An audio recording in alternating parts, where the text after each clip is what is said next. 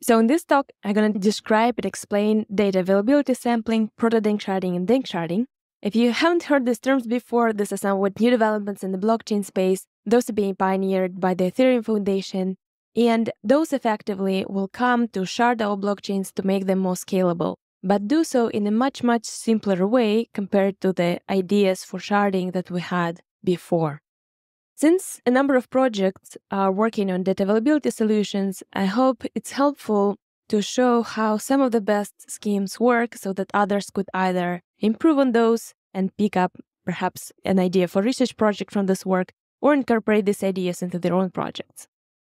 So I'll start with explaining what problem Ethereum is trying to solve here. I'll show where it fits onto the roadmap.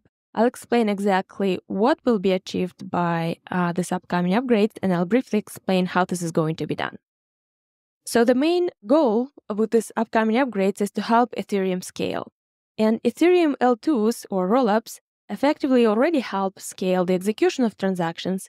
These L2s take some subset of transactions and process them off-chain. The chain only sees the post effect of these transactions, so Ethereum validator set effectively doesn't have to execute those transactions. Those executions are happening off-chain. Gas fees are typically a good indicator of whether we are making the blockchain more scalable. So if the gas fees go lower, it means it's cheaper for the validators to process these transactions. So we make the blockchain more scalable. So if you look at the gas fees on the L2s, they're typically, 6 to 30 times smaller compared to transacting directly on Ethereum.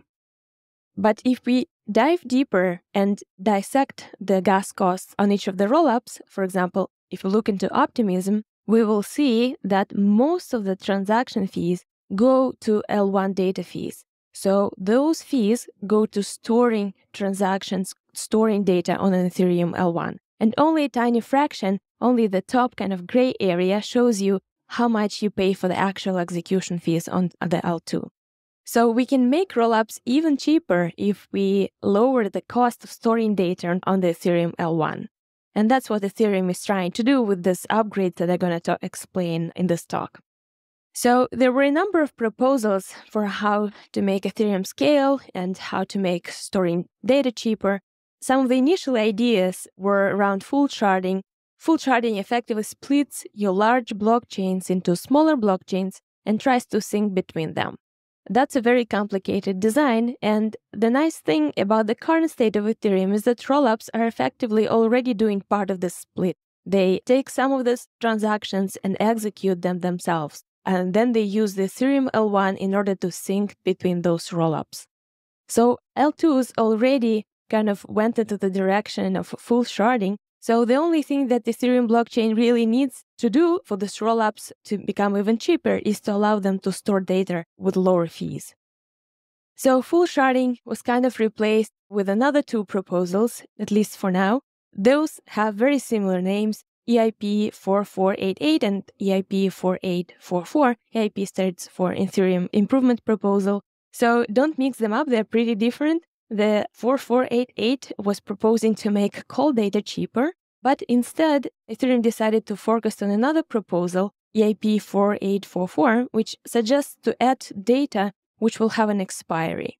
So the Ethereum will now store some data blobs, some data fragments that it will expire and erase after some period of time. The current thinking is it's going to be 1 to 2 months of guaranteed storage. EIP is also called colloquially Protodanksharding. So that's what Ethereum is implementing right now. It's mostly implemented and it should be incorporated into Ethereum pretty soon. So if we look into the roadmap for Ethereum and where those upcoming upgrades fit in there, the merge is already done. So the next is helping rollups scale. So the Protodanksharding will come first and the Protodanksharding will follow that. Still requires a bit of a research and there are a number of open problems still to be solved. So why rollups need the blockchain to store some data without executing them? That's kind of a one-slide explanation of what a rollup is and why it needs to store some data onto Ethereum L1. So rollups are processing transactions from the users off-chain. They're kind of taking all of these transactions, executing them, and instead of relaying them to the L1, they're only posting a single transaction that reflects the effect of all of those green transactions on the right. So this transaction, TX, is going to update the state transition. It's going to update the Merkle root hash of account balances, effectively, or account states, from S to S prime, and will only be allowed to do so if it can present a commitment to the transaction list on the left, so the commitment to the user transactions, and a valid proof that the state transition conforms to these transactions underneath the commitment that those transactions are valid. So the transaction is really succinct because the root state is small, the commitment is typically also very small. This proof can be there or may not be there depending on the type of the rollup we're talking about. If it's zero-knowledge rollup, this will be a zero-knowledge proof.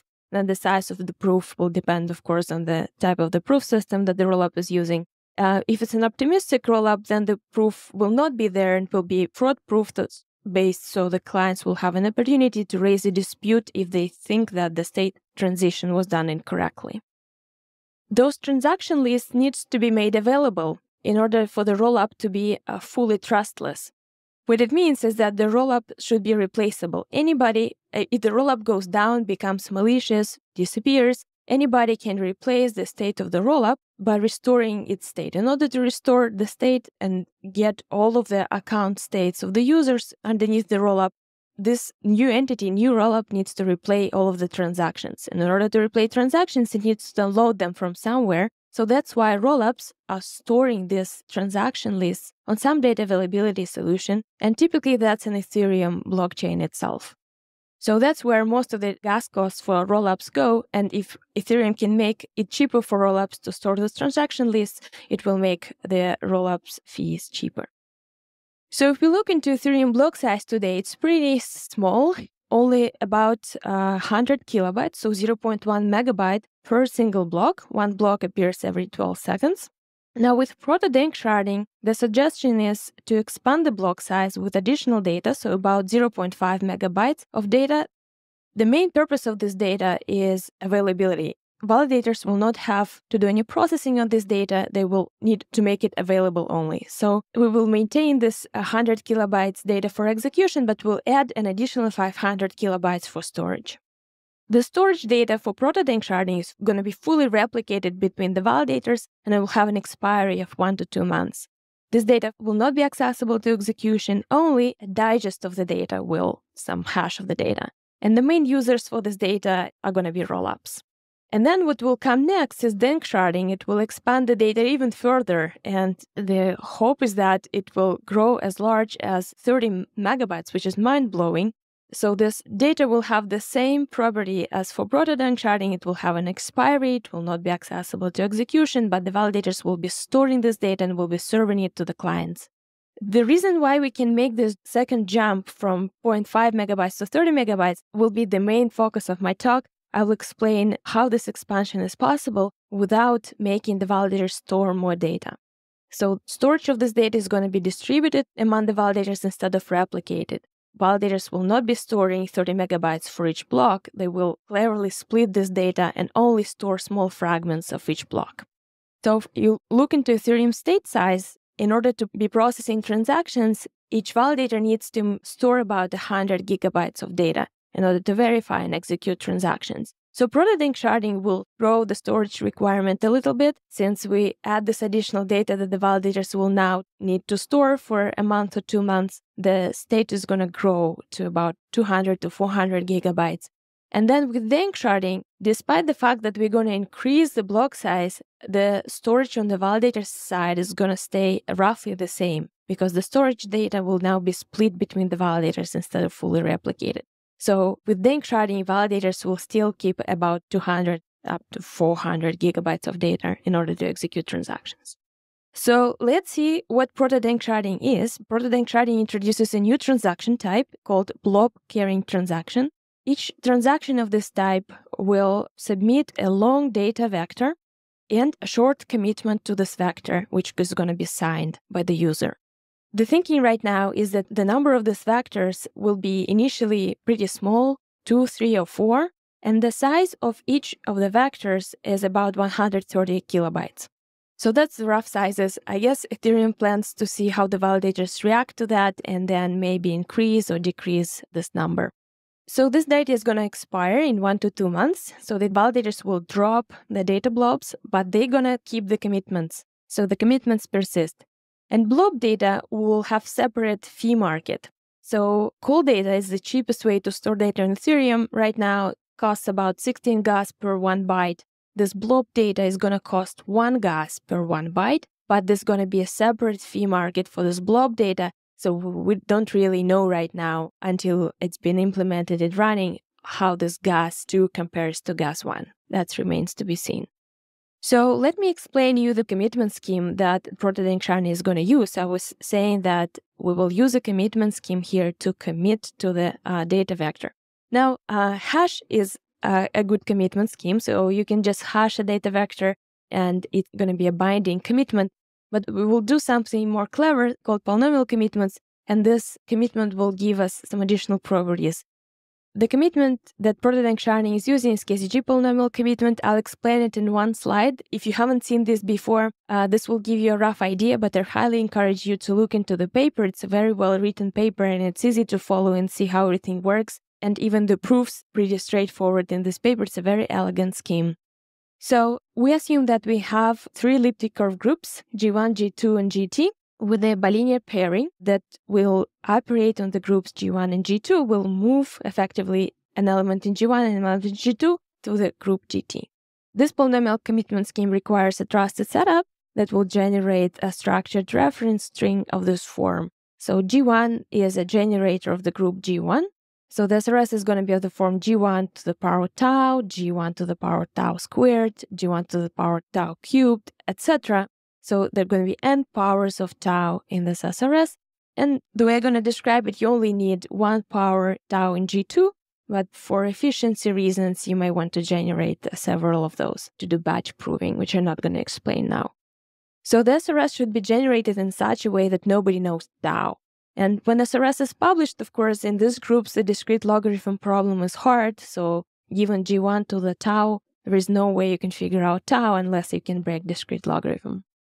So KZG polynomial commitment allows you to commit to a polynomial of degree n, and this n is the same as the size of the SRS. So the polynomial is described as usual schoolbook polynomial representation. You have a coefficients a0, a1, a2, and an, and the polynomial is the sum of a0, a1 times x, a2 times x squared, etc. So all the usual nice stuff. You can commit to this polynomial with a very short element in G1. So I put it in gray just because I don't want to go into too much detail, but this commitment is effectively G1 to the power f of tau. And it's pretty remarkable because no matter the degree of the polynomial, it can be as large as you want, as long as it's smaller than the SRS, you can still commit to a large polynomial with a constant size element. So CF binds you to the polynomial. There is no way without knowing tau to come up with another polynomial that will commit to the same C. And its constant size, it's just a single element in G1. Now to open a commitment, I can basically prove to you that the polynomial underneath the commitment evaluates to a certain value at a given point. And the proof is also very short. It's a single element in G1. Now the committer and the opener needs to know the polynomial. Now the verifier, in order to verify that the committed polynomial evaluates on point alpha to some value beta, it only needs to know the short proof pi. So it's a very efficient way to convince somebody that the polynomial evaluates to a certain value with a very short proof.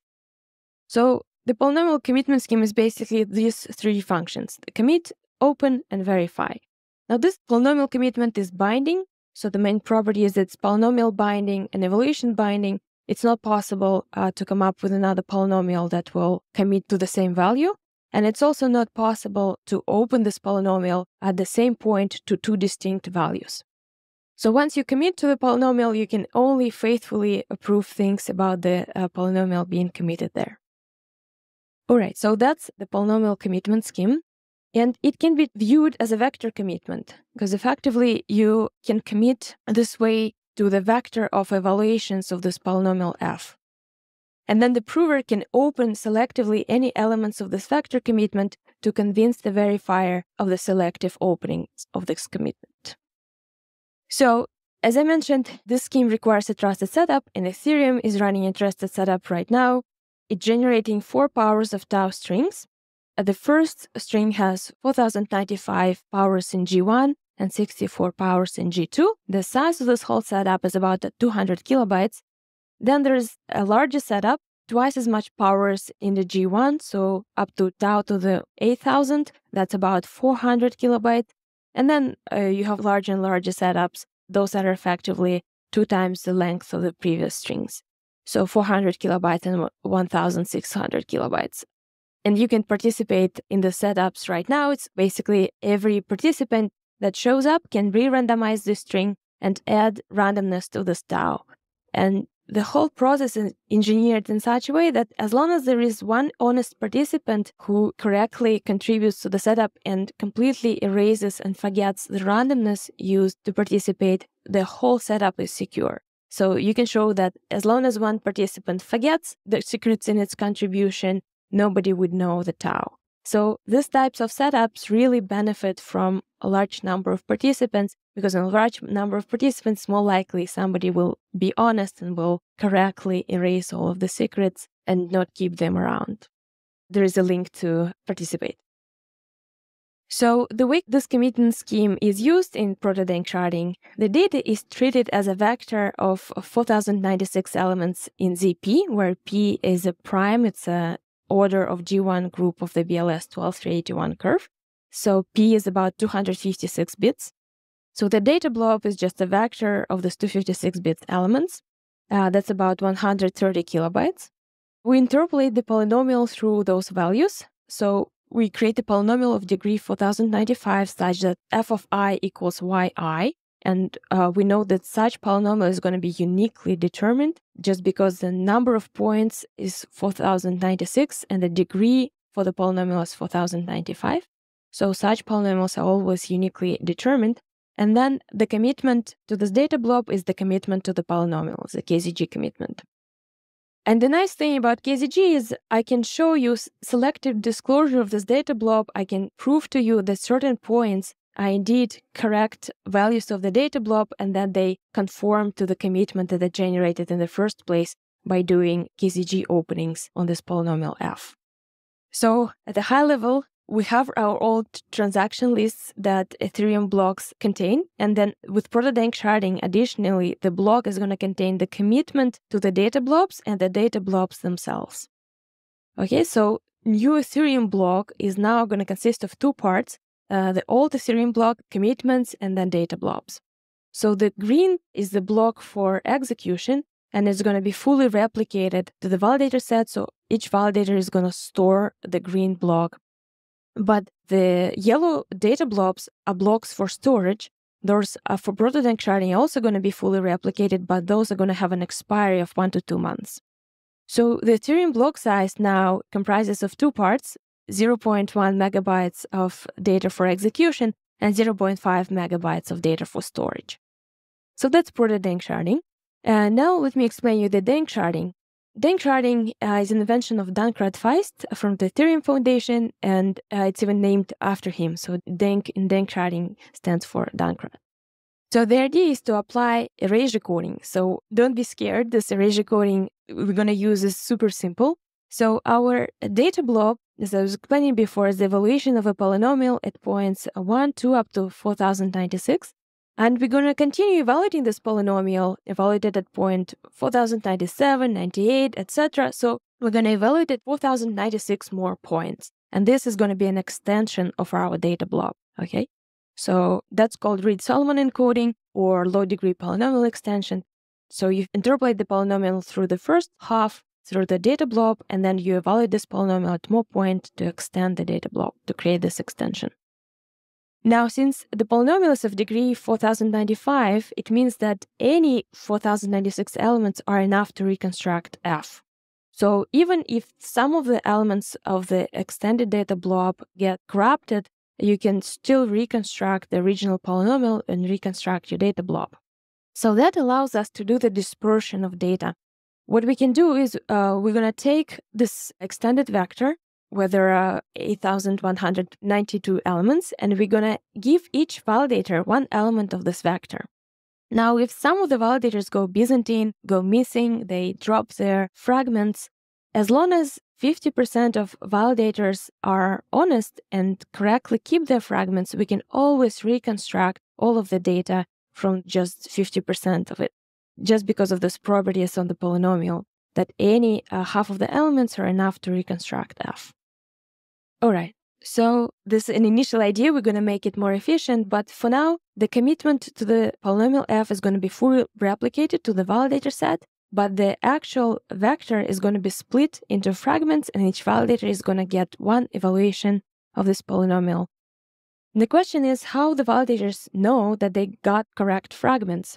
Well, they get the commitment opening proofs for their fragments from the block builder. So the block builder is going to do some heavy computation to not only extend the data block by evaluating the polynomial at more points, dispersing the elements to the validators, it will also produce evaluation opening proofs to convince the validators that the fragments that they got correspond to the actual commitments.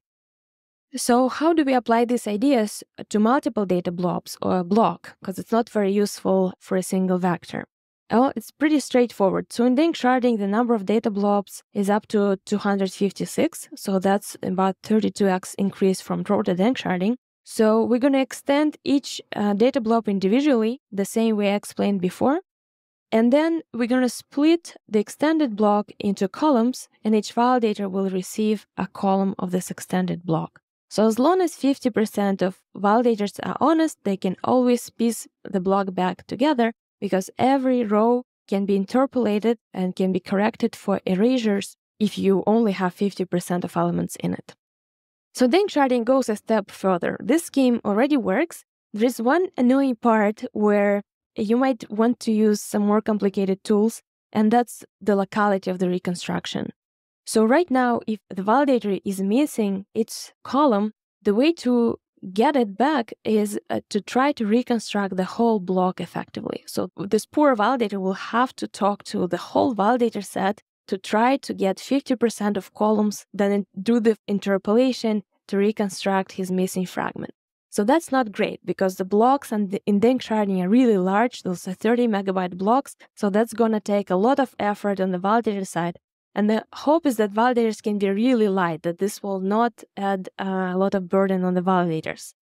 So for that, Danksharding does another step. So let me explain how Danksharding achieves local reconstructability. How do we make sure that the validators can reconstruct its missing fragment with few other fragments without going to the full validator set, without doing full reconstruction? Right, so right now, if the validator is missing its fragment, it needs to reconstruct the whole block. But to get local reconstruction, Danksharding needs two additional properties of the commitment scheme. It needs homomorphism of the commitments, so the commitment to the polynomial f plus the commitment to polynomial g gives you the commitment to polynomial f plus g. So you can add up the commitment, and this will cause the polynomials to add up. KZG commitments are homomorphic. Bulletproofs commitments are homomorphic. Frag commitments are not, for example. So we have plenty of examples of homomorphic commitments, and that's what we're going to need for this step for Danksharding. And the other property we will need is homomorphism on the proofs. And that's a tricky property, and we only know of KZG commitments that achieve both, that achieve homomorphism on the commitments and homomorphism of the proofs. Unfortunately, KZG commitments require a trusted setup, so that's an open problem of how to construct the commitment scheme with both properties without a trusted setup. There's some work being done in the groups of unknown order that's pretty recent, but the homomorphism of the proofs property says that you can add the proofs. So you can now take the opening proof for the polynomial f at point alpha, and you can add it to the proof for the polynomial g at point alpha. And this will effectively be the same proof as for the opening of the sum of the polynomials. Okay, so those two homomorphic properties are required to make Danksharding achieve local reconstructability. So here is how these properties are used. So the way I explained it before, we were using univariate polynomials, and we were evaluating those univariate polynomials at more points to create this extension on the right. Now you can also treat the whole block as a bivariate polynomial. So you can feed a bivariate polynomial d through this left part and evaluate it at more points on the right, and you can also evaluate it at more points extending down. Now, extension to the right is equivalent to the univariate case. But extension down can also be done in a univariate fashion if you feed a univariate polynomial through each column and evaluate it at more points, but it's much nicer to view it as a bivariate polynomial evaluation. So that's how it's done. You basically do 2x expansion to the right and 2x expansion down. And now with this expanded block, each validator is going to get 2 rows and 2 columns of data. So let me just explain a little more detail. Each validator is getting from the builder all of the commitments, so C1 through C256, those are commitments to the vectors of the original block. Now it also gets from the builder 2 rows of extended block and 2 columns. Columns will be slightly larger. It's going to be columns of width 16. This is done in order to make the scheme a little bit more efficient because you can do evaluation opening proof on 16 elements, and they're also going to be short. So the proof size for opening 16 elements is the same as the proof size opening a single element. It also is more friendly to the network because you're sending a little bit more data, so your packets are more full. That's just a technicality for why it's 16 widths column. But you can think of it as the validator getting 2 rows and 2 columns. So that's about 2 megabytes per validator per block. Now to verify the elements in the bottom half, we need the commitment scheme to be homomorphic because those extension is a linear transformation on the block. Wherever you're interpolating the polynomial and evaluating at more points, that's actually a linear transformation on the vectors that you're doing. So you can translate this linear transformation and extend the vector of polynomials to also cover the bottom half rows of this matrix. And that's how you can verify that you actually got the correct row, that your row corresponds to the commitments. You can use the homomorphism to extend these commitments and then check that your row commits to the extended commitment.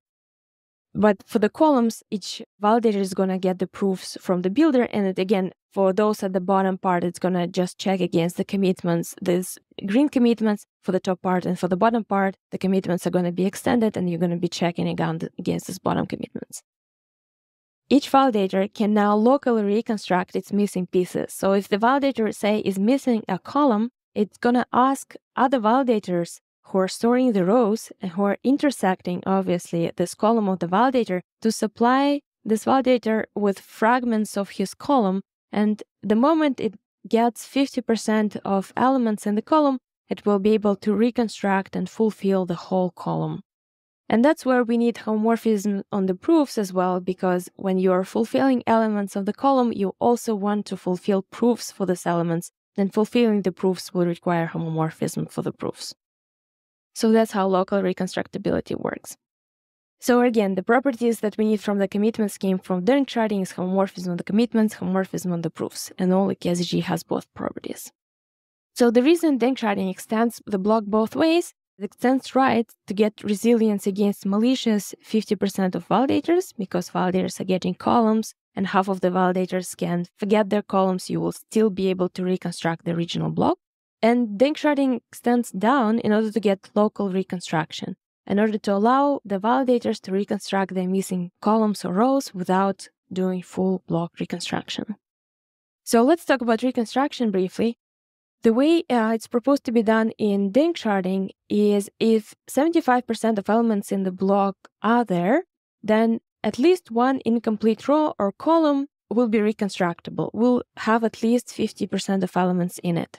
So you'll find such a row or column, and you will reconstruct it, basically patching your gap. Then you'll find maybe a column with 50% of elements, and you'll patch that. And you will repeat this iterative process until you reconstruct all the missing pieces. Now, we know that we require 75% of the block in the worst case, and the worst case is here. If you're having 75% of the block, and this is the yellow part, minus some tiny strip, minus epsilon, so you're missing a little bit of this corner here. So this yellow area, including the striped one, is 75% minus epsilon. So given only this area, you will not be able to patch and reconstruct this missing white quarter because none of the rows or columns will have 50% of elements in it. And this worst case is very real because validators are getting rows and columns, so it might happen that the data goes missing in exactly this pattern, and you get this worst case. So while exploring this with Dan Benet, we wrote a blog post, by the way, that you can check out on the a16z website, but we also had a proposal there of improving the reconstruction by having the validators, instead of storing rows and columns, store some randomly dispersed data from the block. So let me explain in a few words how it works. So instead of going through row and column-wise reconstruction, we can go through bivariate interpolation. So instead of doing this iterative process where you're finding incomplete rows and columns, you try to reconstruct your bivariate polynomial as a whole. So this new method allows to reconstruct from 25% with high probability when these 25% are randomly distributed across the block. So instead of rows and columns, we propose to give the validators random elements from the block. It remains an open question, however, how to do bivariate interpolation efficiently. So let me show you a polynomial time algorithm for bivariate interpolation, but it's not good enough for us. So if each validator gets random elements of the block, the elements from honest validators are going to be randomly distributed across the block. So your task is now to patch for the missing white elements. So the yellow are the elements that you have, and the white elements are the ones that are missing. So the polynomial that we are seeking for is a polynomial of two variables. It has degree n-1 in each variable, so it has n-squared coefficients. And given n-squared random evaluations, we need to obtain the coefficients of this polynomial.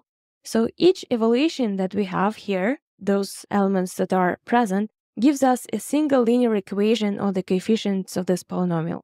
So here the coordinates x, y, you can write the equation on the coefficients of this polynomial. So each element gives one equation, so now we can write it as a system of equations.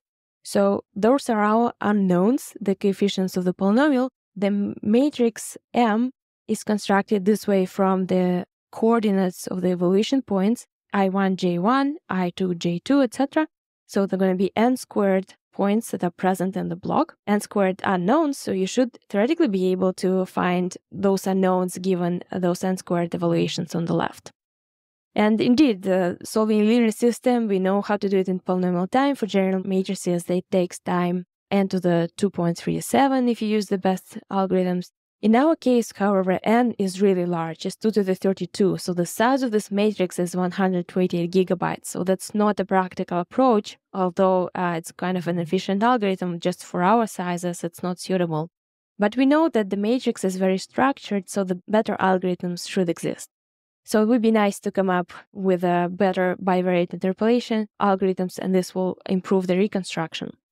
Now let me talk about data availability sampling and how it fits into the picture for Danksharding. So in Danksharding, the blocks are reconstructible from 75% or possibly lower if we can make bivariate interpolation faster. So to understand whether the block is available, the sampling client is kind of going to throw random darts into this block matrix, hoping to find out any missing pieces. So the sampling client will request random element of the block. It will send the coordinate ij to the validator set, and the validator set is going to reply with the value of the polynomial dij and a proof. We assume here that the client have the commitments to the block, so it will be able to verify that it got back the correct value. So the probability that the value comes back and it is correct, but the block is unavailable, is 0.75, and that matches the 75%. So imagine that your block is unavailable, so more than 25% of it is missing, only 75% minus epsilon is present, so the probability that you hit the present element, yet too much of the block is missing for reconstruction, is 0.75. The probability that you do it again, so you do it 2 times in a row, is 0.75 squared. And by repeating the sampling, you can amplify this probability and it goes down exponentially quickly, so you can make it negligible with small number of queries. And if with bivariate interpolation we can improve on this 75%, make it 25%, then the probability will go down even faster. So data availability sampling allows our client to verify whether the data is available without basically knowing any information about the validator set, without knowing the public keys of the validators, without verifying any signatures, but just simply throwing these darts into the block and verifying that it got back correct values from the set. And this is also going to underline the consensus design in Ethereum, because data availability or Danksharding is going to be blended into the consensus protocol. So each validator during the attestation phase in the consensus will attest to the block BN only if the two conditions are met. If this validator has sampled all the previous blocks and the sampling was successful, so with good probability the validator is convinced that all the previous blocks are available, so it determines availability of the previous blocks, and it also attests if it received correct fragments of all the previous blocks. So these green lines, 2 rows and 2 columns, each validator gets for each block, and it needs to verify that those conform to the commitments. If those two conditions are met, then the validator attests to the block BN. And that's happening in addition to what Ethereum consensus is doing right now, which is verifying and rerunning all the transactions within the block. It will also verify that this additional data that we're adding with Danksharding is available. All right, so that's all I have. Here are the important disclosures to check out. Hope you enjoyed this presentation, and please check out the blog post that we wrote with Dan Badet. And yeah, let us know your thoughts.